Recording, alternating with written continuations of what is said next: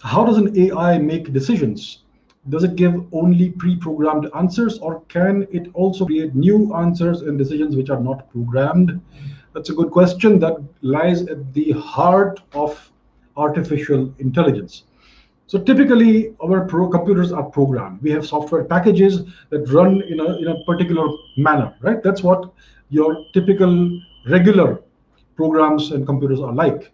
Now, artificial intelligence has an entirely different way of operating. It has something called unsupervised learning. So which is a branch of machine learning. So in machine learning, what happens is that a computer system learns autonomously without supervision. It learns on the basis of statistics and data and trial and error. And we have seen this. I mean, this is now almost a routine thing, right? So you have computers that learn how to play chess from scratch by just playing chess games against itself hundreds of thousands or millions of times, and it eventually is able to reach a stage where it can defeat the best grandmaster on the planet.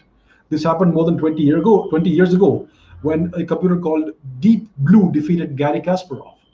So this is automated, self-directed, unsupervised learning based on data, based on statistics, based on patterns that it detects, and based on trial and error. So these computer systems are unsupervised. They are not programmed. They program themselves essentially. So right now, these deep learning networks, neural networks, we don't even know how they arrive at certain solutions, and we don't even know exactly how they learn, because this happens on its own in a very quick manner. It happens very fast. So we cannot see every computation and every calculation it is doing inside its memory. So this is the thing right now, that we, even in the infancy of AI, we are not able to really pinpoint how exactly it came to certain solutions, right? And these systems are right now quite, I mean, they are already quite strong, but it's only going to improve in the future. So that's the thing.